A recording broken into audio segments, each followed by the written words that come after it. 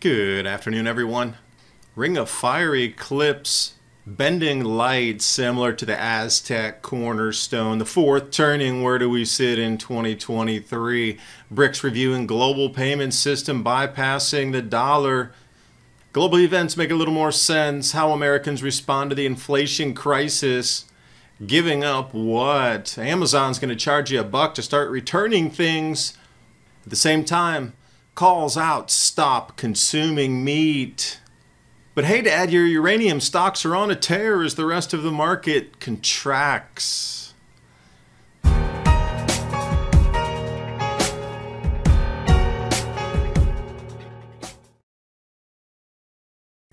Hey, in reviewing last week, the Ring of Fire eclipse. I noticed something in my camera too, interesting on the symmetry of light being bent around the moon. And at the same time, if we're looking at Aztec, the Sunstone, do you see any similarities? Perhaps. Because everywhere you look, the completion of cycles seems to be at our doorstep. Images from the 1960s being recirculated to spread the exact same message. Time's up. And what type of time do you think we're talking about here? Cyclical time, obviously. Strauss and Howe, the fourth turning. And if we look at previous timelines of the fourth turning, 1775 to 81, 1861 to 65, 41 to 45. And where do we sit? Did it indeed start in 2021 or 22? Or is this year the beginning from 2023 to 2028? It's an unknown, but we are into a cycle now. A lot of people have forgotten the reset, although it's been renamed. The same set of effects could be pandemic, could be war, could be inflation, could be supply chain stoppage. But this is ongoing and continuing, relabeled. So you forgot about this right in front of us. If you're going to reset the economy on the globe, you're going to have to move to BRICS, a new global payment system. Now, interestingly, the massive push forward was just this year to circumvent SWIFT. And it must be incredibly close to launching this parallel standard, because we need not look any further than the possible stoppage of black gold across the Middle East, which would disrupt the economies of India and China. Stopping on a dime. The movement forward of the new gold-backed currencies. And as I say that, and I put this possibility out before, and so many responded and said, well, China gets a lot of oil from Russia. And I said, well, that would include India also. Wow, then how do you have so much oil coming from Russia to feed the growing economies and voracious economies of India and China? You don't. They could feed one perhaps, but if Middle Eastern oil stops, then all go down. If you wanted to stop the formation and the forward movement of the BRICS currency or basket thereof, including the cornerstone of gold in the Shanghai Gold Exchange, the Shanghai Cooperation Organization, if you could take down China's oil supply or cut it in half, because 50% would have to go to India, thereby causing an economic implosion, you could slow that down. So that previous SWIFT article would be delayed by weeks, days, months, years, who knows, but it would definitely work on the side of, let me guess, the US dollar. Canada hopes to boost regulation on natural health products, otherwise known as supplements. This stretches across the border from Canada and the United States, both. And have you heard about nicotinamide mononucleotide, NMN?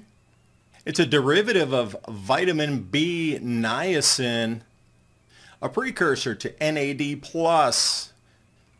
a compound for muscle regeneration, metabolism, and energy production in your body. And as we navigate into this grand solar minimum, food shortages, economic shifts, and our health are paramount.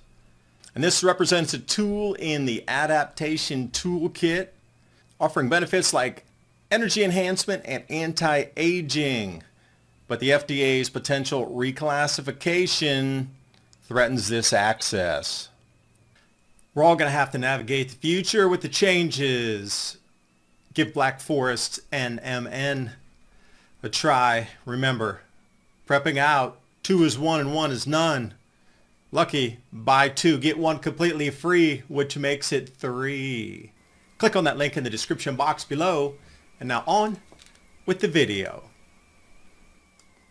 And as we're looking at China Treasury holdings, that's already going to be struggling anyway. This is older news, but you know, China's been ditching, along with so many other nations, U.S. Treasury holdings. They're rebuying them through the back door here and just reinflating our debt to continue to repurchase without causing such a ripple in the pond. But the momentum of growth in East Asia sliding as well. We look at 2021, obviously the high point for all of those economies except Thailand, which is 2024, seems the highest there. But whatever's reached on the peak and then slid down is reflected here by the World Bank, East Asia and Pacific, their October 2023 economic update. And might I add, bypassing SWIFT will allow all of these nations to trade amongst themselves outside the dollar. And we wouldn't want that. Speaking of dollars, let's talk about inflation in India for a minute. Food price inflation. This comes off of WION News. Sugar 55%, sauces, condiments 28%, olive oil 38%, frozen veggies almost 25%.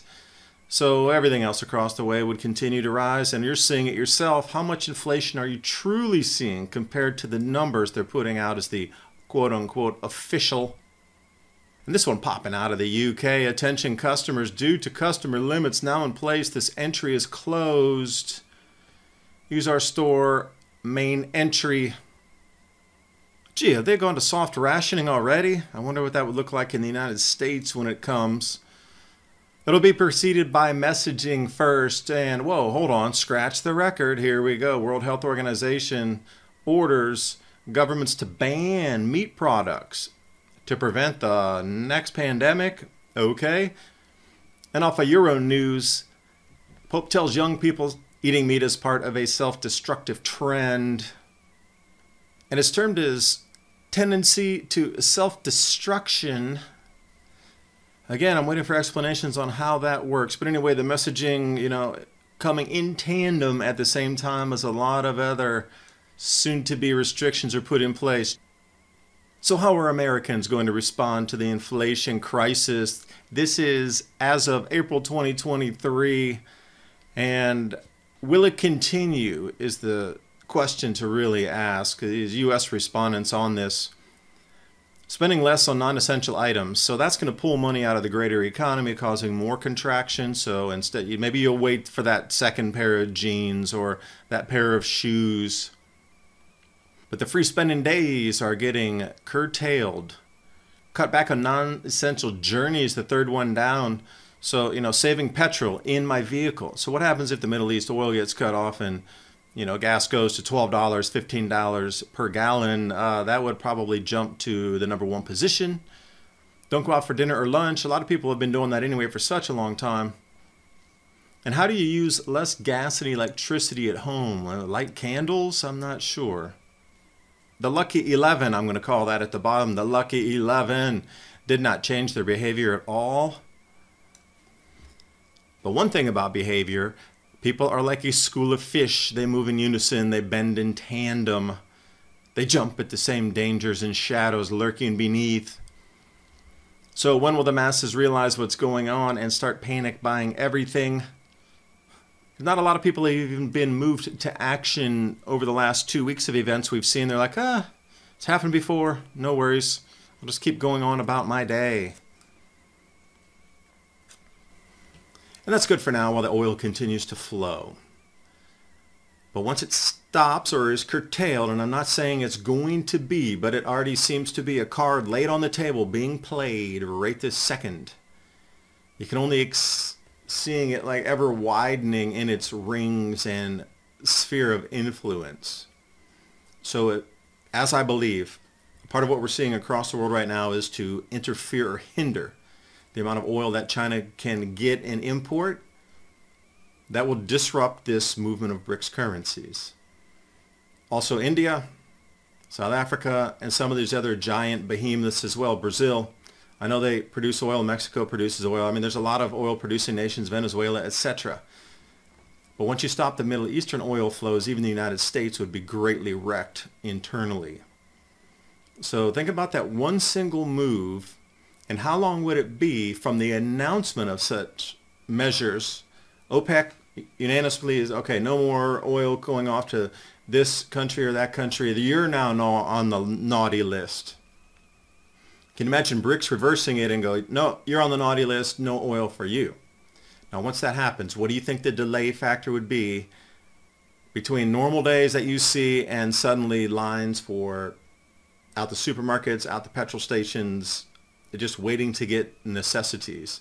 There will be a delay effect, and once the masses realize you're going to have 200 million people moving and doing the same thing in the same day or two. Think Christmas season times 10 or 50. They're all going to want that essential. It's not going to be a TV this time. It's going to be food, medicine, and fuel. Ups the ante quite a bit. Are we ready for that? Because I look at the credit contraction, and we're below that zero line. The only other time it's happened is the great financial crisis. Read into that what you want. That's from the Federal Reserve Board. And also, clothing is now the first choice for secondhand shoppers. So if we go back to the Americans responding to inflation crisis, spend less on non-essentials, and that fits right into the clothing and shoes category right there at the top. All the other ones, are just secondhands off of Amazon, etc., state sales. But those first two give you an indication that indeed spending habits have shifted. So you got to wonder how clothing manufacturers and consumer goods on the stock market, those types of companies are faring. And speaking of that, Amazon now is going to charge $1 to return at UPS drop-off locations. 10 items to return, you got to pay $10 for that now. Eventually this should move up from $1 to $5 to $10, but in the beginning they're going to do it at $1, get the reaction, and see how that moves. Will that help their bottom line? I don't know. There's a lot of contraction in the stock market, but don't worry. Look, Dad. Another kaboom. Your uranium stocks are on a tear. Oh, yeah. Keep smiling, family. You just made enough to go on another holiday. Well, if you're going to Europe, their economy is in tatters. The ECB putting out a new type of currency. And I guess one day soon we'll be able to substitute those two, but one will be rougher than the other. And it was a few short years ago when super cheap air tickets, Airbnb, and the Uber lifestyle were available to all. Chilling out, seaside, ski slopes side. A moment of zen in the world of madness. I do thank you for watching. Hope you got something out of the video. Ransom Godwin and myself talk about these issues 2 hours at a time, Thursday nights. Join us on the Rumble channel at AF 2030. Also the Mini Ice Age Conversation Podcast YouTube channel. We'll leave the comment boards open so you can converse with others of like mind during the show. I'll see you next time. Bye for now.